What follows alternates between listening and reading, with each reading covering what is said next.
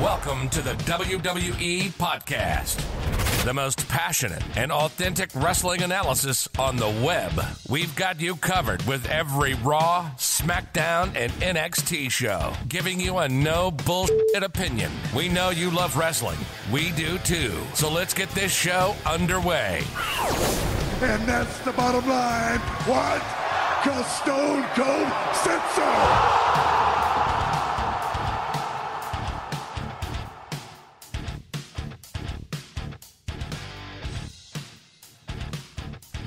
Hello everybody and welcome to this week's Highs and Lows in Wrestling. I am your host Mimi Burris, and this week was a phenomenal week in wrestling all around. So I'm excited to talk about it, and let's jump right in.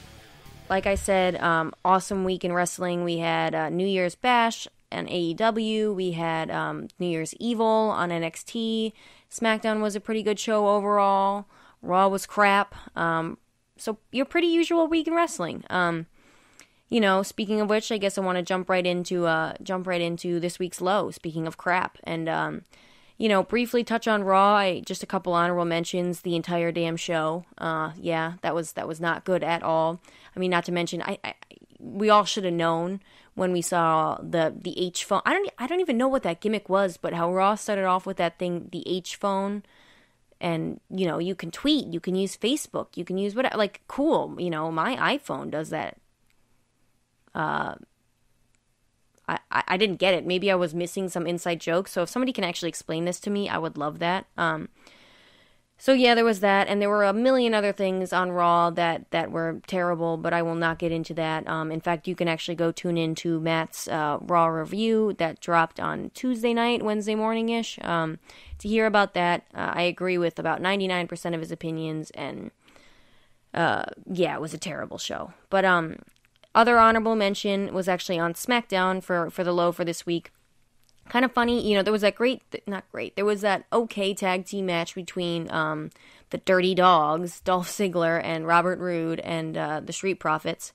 And I'm an advocate for the Street Profits. I actually don't mind them. I think they're pretty entertaining. You know, they have their faults, but I think they've got a lot of personality and charisma, and I think with fans, they do a lot better. I think they're more of a fan-oriented team, which was something I said on the weekend review that I did last weekend with Matt. But the match between these two, like I said, was okay to decent maybe. But the one thing that I couldn't get over and totally took me out of this match, and I'm curious if anybody else noticed this, was, you know, the whole story of the match was Montez Ford and the leg. You know, he was selling his leg, that his leg was injured from last week, that he couldn't do moves, that, you know, he did that, like, very Eddie Guerrero, you know, previously or more recently, that Ricochet drop to the ground. It was too much outside the ring. You know, I get it, and I get what they were trying to do there, but again, it's almost like you can overact, and I think it's actually pretty hard to overact in WWE, but I thought it was overacting. And then throughout the match, you know,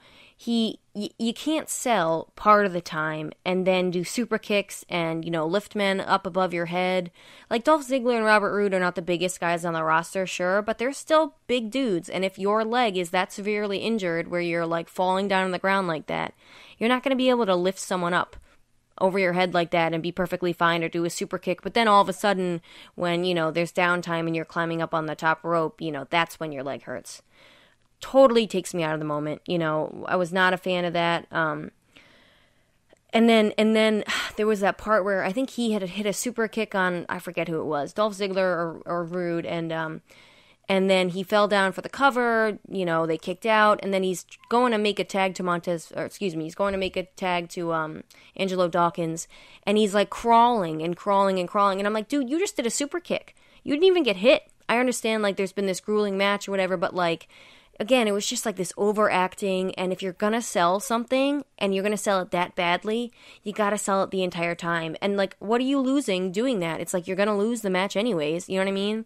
So it just looked fake to me, took me totally out of the moment, and just a quick honorable mention. I wanted to get that out there because, you know, I wanted to hear if anybody else had noticed that. On a bright spot, though, quick, I guess, honorable mention for the high of the week. Not really a high at all, but it's just something I saw in the match that I did really like was the referee's count. I don't know her name, my apologies, but the count in that match was so nice and slow and steady and like an actual 3 seconds, and you don't see that anymore. Do we have to have every single kick out be at 2.5? Oh, we kicked out at 2 3/4 or what? No, like, again, then it's like the same thing with the roll up. When you overuse something like that, it makes it so it's not so special, not that a roll up is special, but you guys get my point. So yeah, I just wanted to quickly mention that, and then, get into really what we're talking about and my real low of the week, which again, like I said before, I think is probably going to be a surprise to some of you guys, but it was the Big E and Apollo Crews match for the Intercontinental title match. For the Intercontinental title championship. I don't think I'm even going to edit that out. You guys can just listen to me botch that. Okay, Big E, Apollo Crews, Intercontinental title championship match on SmackDown. I got a couple bullet points on this one, so bear with me, guys. Yeah, this was my low for the week for some obvious choices or maybe some not so obvious things. But first of all, why was this the first match on the card? You already are putting a championship, right, that supposedly has all this prestige. You're already putting it on SmackDown. Why is it kicking? It's not kicking off the show. We had that weird Roman Reigns segment beforehand, but why is it the first match on the show? I didn't get that. Next, that they didn't even show the entrances for either man. They showed a little bit of the end of Big E's entrance, but barely. You've got 2 hours. Cut something else a little bit short. I love Billy Kay, and I think Billy Kay was funny, but cut that Riot Squad Billy Kay thing out, fine. You weren't give these two guys some respect, and the respect that they deserve, and give the championship freaking match the respect it deserves. You've already taken me out of the moment and told me that this match isn't important, because neither of these men had entrances. I felt like Crews no-sold German suplex from Big E, got right back up and then ran at him. Again, that's a German suplex. That's supposed to be a big move, right? Brock Lesnar's whole thing is Suplex City. Big E is not Brock Lesnar, but he's also not a small guy. And I understand neither is Apollo Crews, but can we go back to SummerSlam, Brock Lesnar versus John Cena, and John Cena got his butt whooped by Brock Lesnar? Mostly from suplexes, including German suplexes. Sell a damn move. Mickie James actually did this interview, and I want to say it was with the Busted Open podcast. I'm not 100% sure, so don't quote me on that. But I think it was with the Busted Open podcast, not to give them free advertising. But she did this interview with them a couple months ago, and they talked to her basically about how that the wrestlers are no selling in the ring, right? And Mickie James said something, and I'm paraphrasing it because I don't remember the exact quote, but it stood out to me. She said, if the wrestlers sell 50% of the time, the fans are only going to care 50%, or something along those lines. And it registered to me because I get it, because you took me out of this moment when, again, you just got a German suplex, right? And you're not selling it whatsoever. It might seem like a little nitpicky thing, but it means more to the whole match itself, because again, there's now twice in the last, maybe in the first 5 minutes of the match, I think, you've already taken me out of the moment, twice. So I don't think this match is important, and one dude's not even selling the moves from the other giant dude who's supposed to be having this big rise and supposed to look like the super strong guy. But Apollo Crews doesn't sell a German suplex, and you just told me that this is a work and it isn't real. Because if I got that move from Big E, I know I'd be in pain. Or at least I'd show a little bit something. Next, moving down, I said, I didn't have a problem with the false finish, that whole two, both shoulders down, 1, 2, 3. I think at first I was like, it's a little wonky, another excuse, WWE, no finish, whatever, but they got me because I love the interaction between Apollo Crews and Big E. I think it's okay to have a face and a face have some kind of interaction like that, and have a face do a somewhat heelish move or whatever. I don't know. I guess I'm not so strict on those lines, and I liked seeing some intensity from one, Apollo Crews. We saw a little bit more character from him. And then two, the way Big E's eyes changed the minute Apollo Crews slapped him. I thought that was great. I thought, again, it showed intensity. And also, Big E wasn't stupid. He wasn't just like, yeah, let's restart the match, whatever, right? Not like, I'm a fighting champion or whatever. He just said, no, we just had the match, dude. I'm not going to do this again. It is what it is. And then only restarted the match or agreed to restart the match because Apollo Crews slapped him. I like the logic. I like the interaction. I like that whole thing. So like I said, I didn't mind that false finish because it led to that. Something I did mind, however, was Apollo Crews hit that unbelievable standing moonsault he does. You know, he again, great athleticism. I'm not taking anything away from Apollo Crews.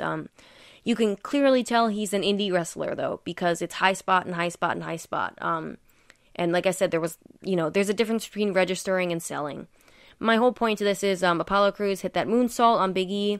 And if you watch closely, again, another little nitpick, but again, all this stuff adds up. Big E didn't even kick out. There was a 1, 2, 3, and Big E didn't even kick out. You can watch his shoulders. Both of them stayed on the mat. Again, you've taken me out of the moment because I'm someone who watches. I'm a wrestling fan, right? I watch wrestling and I pay attention to the detail, and you don't, and therefore I don't believe what you're putting in front of the TV for me. You've got this match had less believability than the freaking Fiend being lit on fire. You know, all these little things add up, and they mean something to a fan who's watching, and they mean something to have any kind of emotional investment. And you're already starting at 0 or probably -0, not -0. You're already starting below 0 for me because you put this match on SmackDown with no build, no anything. You know, the John Cena United States Challenge was great because he was John frickin' Cena. And all these new guys coming up to face him, and it led for a lot of great feuds and yada, yada, yada. It was great. We don't need every champion ever to do this, you know. Big E needs to be put over, not putting over other guys. You know, and that's what John Cena was really there. He helped other guys win in a loss. Prime example, Sami Zayn, Kevin Owens. You know, but not every champion needs to do this. Okay, I'm going down a rabbit hole. All right, last but not least, I think I mentioned this a little bit too. This whole match to me was hot-shotting. Like I said, no selling, no caring about building up the match, no story being told. Like, it was just move after move after move after move after move after move after move. Like, sell it. Show me that you just got hurt. Show me that you care about this match. Show me that this isn't just a freaking, whatever, scripted wrestling show. Give me some reason to have any kind of emotional investment. You don't just need to hit each other hard and do high spot after high spot after high spot. And a high spot doesn't always have to be this, like, high-flying move, right? Just like big moves. Slow down. Slow down. I don't know if the problem was they didn't get enough time for this match. Probably, clearly, considering they didn't even get to enter. But, or at least enter on television. But slow down. Do a headlock. You know, I don't know if it's because they were both faces or I don't know. Whoever put this whole match together, you get an F from me because you had two of the most talented wrestlers alive right now. And I say that, you know, obviously that's a very subjective opinion, but in my opinion, two extremely talented guys, you know, in between the ropes, at least athleticism-wise, right? Again, I have my own opinions on Apollo Crews and his ability to do anything else besides the athletic stuff in the ring, but put together a match that I can have some kind of, you know, emotional investment in, some kind of story being told. This was the low for the week, guys. This was not for me. Curious to hear your guys' thoughts. Maybe you didn't dive as deep on this, and maybe you liked the high spot after high spot and no slow match, but, you know, maybe I'm a patient wrestling fan. I don't know. But I'd rather you slow it down, tell a story, build up to the big moves so they actually mean something, and, I don't know, maybe sell them. So that's all. I'm done. I'm done ranting about this. I'm going to move on to the high for the week because, like I said, there was a lot to talk about and a lot of amazing wrestling this week. So let's talk about it. So yeah, you know, my personal high for the week, I don't know if you guys noticed, but got a new microphone. I listened back to specifically the show on Sunday, and just the sound quality was dreadful. So I apologize for that. But I got a new microphone. Hopefully this sounds a little bit better. Hopefully it's a little bit crisper. And I wanted to throw that out there because I'm excited about it. There's nothing like some new toy to get you excited about whatever you're doing. So, the real high of the week, and we're talking about some stuff going on in wrestling, there was a bunch of stuff that I loved. There was some amazing matches on AEW Dynamite. You know, the championship match, both the TNT championship match with Darby Allin and the AEW World Championship match, Kenny Omega. I think whatever they're doing on AEW is working, especially for the demographic they're trying to reach. It is, I think I've said this before on the show, they've got this, pandemic era wrestling thing down to a science where WWE, I think, is still trying to figure it out, and we're almost a year in, a little less than that. So just wanted to throw that out there, that great show. I don't talk a lot about AEW and go into specifics. I'm not as invested, and I would love to become more invested in AEW, and that's why this show is a little bit more exciting for me. I'm invested in a lot of wrestlers on AEW. Actually, Cody Rhodes used to be like my favorite wrestler of all time, and Matt Sydal. I used to be a big Evan Bourne fan, believe it or not, when there was ECW and WWE's version of ECW, that god-awful attempt at ECW. Evan Bourne, who's now obviously Matt Sydal in the Indies and on AEW, had a great match with Cody Rhodes. Cody Rhodes always puts on an amazing match. So there was a lot great going on AEW, and I just wanted to give that an honorable mention and let you guys know that obviously, I hear about it, I see it. Great stuff. SmackDown, there was a lot great going on with Roman Reigns. NXT had its ups and downs. Raw had its downs, besides that wonderful championship match between between Keith Lee and Drew McIntyre. Again, it's late tonight, I guess, guys, but it's not even that late. I guess I'm just getting old. Wonderful championship match between Keith Lee and Drew McIntyre. So there were some highs for the week amongst a lot of, low spots and particularly some of these WWE shows. But my official high for the week is going out to none other than the NXT women, and that was Rhea Ripley versus Raquel Gonzalez in the last woman standing match on NXT New Year's Evil. I mean, wow. I think the best way to talk about this match is that last women standing or last man standing matches are hard to keep entertaining. Here's your example. Edge versus Randy Orton. A story that was super, you were able to sink your teeth into. A really good story behind that match, but it was long and got hard to watch, and boring. And so the reason, I guess, that I would say that this match was better than that one by a long shot, but the reason why these two women did such a good job in this match is because if you're going to go backstage and you're going to go, out of the ring, even if you're going to go in the amongst the fans and stuff like that, the key is to have purpose with your movements. And that's what these two women did, with every place that it wasn't like they were just punching each other, quote unquote, to get to each certain spot, to do the spot at this spot, and then move to move from A to B to C to D and not do anything in between.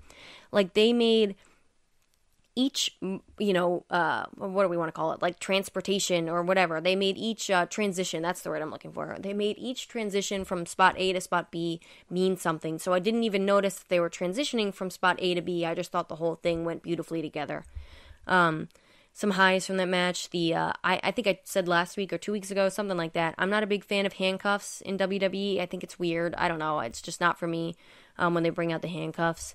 I guess, obviously, people seem to like it or there's a reason behind it, but for me, subjectively, not for me. But what they did on this match with Raquel Gonzalez ripping that fence was awesome. I will remember that spot for a while. I thought that was incredible. And not only does she do that, but then she says, let me hit Rhea Ripley with this. You think about that fence has got to be jagged, whatever. I bought into that, and I loved that spot, and I loved the spot. These women were hitting each other hard. Kendo sticks. Oh, that poor spot where Rhea Ripley hits her back on the edge of the table and it still crumbles. Oh my gosh. Favorite spot without a doubt was Dakota Kai coming in and Rhea Ripley putting her in the locker and then putting the thing up in front of her so she couldn't get out. Again, intention in each little transition in this match. It was beautifully done. I had my eyes, glued to the screen. I wasn't like skipping through, the little skip button, skipping through to get to each actual spot. Like, this whole match was beautifully put together, and these two women hit each other hard. These women are big women, giant muscular women, and they were booked in a match that allowed them to use that as a strength, obviously, because it is, right? And these two women have great chemistry, and so I think Raquel Gonzalez is it, I think she is the next NXT Women's Champion. I think, Io Shirai, hopefully, I don't want to even say come to the main roster because I know that she would probably get as screwed up as Asuka is getting right now. But I want Raquel Gonzalez as our next NXT Women's Champion. You know, as soon as next takeover. You know, she's got a great look about her, great intensity, and then she's got Dakota Kai too, right? And there's a bunch of cool stories you can go off with that. So that was an incredible match. A couple other spots I really liked. The spot where Rhea Ripley jumped off onto Gonzalez on the table back there. The only thing I didn't love about that was I felt like that should have been sold a little bit longer. But I'm nitpicking. I know these two women are big and strong and whatever, but I don't know. You just got put through a table from a high distance. Like, maybe they miscalculated the timing of whatever they were doing in between, but that should have been sold a little bit longer. And then the part where they go through the stage, you know, Raquel Gonzalez puts Rhea Ripley through the stage. And then Raquel Gonzalez slowly climbs out and just barely makes it for the count of 10. Like, that is how you book a last woman standing match, last man standing match, last freaking toaster standing match. I don't care. That is how you do it. And so, you know, for the next match they do, next last man standing match, you know, use this as a template. Obviously, not every match has to be exactly like this, but this was a great template for how a last man standing match could stay entertaining and have big spots and be intense and hard hitting, but tell a story. You know, the trash talking going in between, especially from Raquel Gonzalez, was great. Again, I was entertained, and I was into the storyline, and I was into the match, and it was all simply from the great work from these two women to make it feel like it was real. What was going on my TV was something really going on. These two women truly hate each other. Like, I believe that. And so that's my high for the week, guys. I'm not forgetting this week. I solidly remembered, and I am going to give you your random match recommendation. But like always, I'd love to hear what you guys have to think, your high or low of the week. You know how to get in contact with us. Email Matt or myself or whatever. Email the whole squad at realwwepodcast@gmail.com. He will always relay the message. I'd love to hear what you guys have to say, and I'd love to hear your highs and lows for the week, because there were a lot of other amazing highs that I'm sure you guys would pick, especially that main event on NXT 2 was incredible. I don't know why, for some reason, I just wasn't that into it, but as a true, pure wrestlers match, if you look at that was incredible. So that's my high for the week, and then I'm going to get into my random match recommendation this week, which is none other than Brock Lesnar versus Eddie Guerrero, No Way Out, 2004. Yeah, this match speaks for itself. I'm sure, you know, especially if you're a longtime WWE fan, you've heard of this. I was actually only 6 when this match happened, so I did not watch it live. But I've gone back and watched this, and wow, I mean, the story, Eddie Guerrero was like the original Daniel Bryan story, except with, in my opinion, way more layers and real layers, not scripted layers. Again, the Daniel Bryan had a lot of real layers to it, but I just mean Eddie Guerrero's story in general. The whole thing was done so beautifully, and the match was done so beautifully. Obviously, there was the slight, you know what? I'm not even going to tell you. I'm going to tell you guys to go watch it if you haven't seen it. And if you have seen it, go watch it again, because it deserves your view anytime. Incredible match. These two men put on a show. Beautiful story told outside of the ring and then in the ring while they were in the match. Build up. It was a long match, but it was worth it. So highly recommend. And that is my random match recommendation for the week for you guys. And with that was your highs and lows on the unofficial WWE podcast this week. Like I said, I'd love to hear what you guys think. I thought this was a great week in wrestling. You know, fingers crossed that Raw and the rest of WWE figures itself out. It seems like NXT's on the right track. SmackDown's sort of figuring it out, or at least they have Roman Reigns. Raw's got Drew McIntyre and some other great stars. And, Raw's got AJ Styles and Omos. I think they said Omos this week. So it can't be that hard. So hopefully they figure it out and put something better. It would be hard to put something on worse than they did last week. Though, if you guys didn't see, real quick, the ratings for Raw were through the roof. So essentially we're probably screwed with that. But like I said, that's it for this week. Thanks for listening, and I will talk to you guys next week.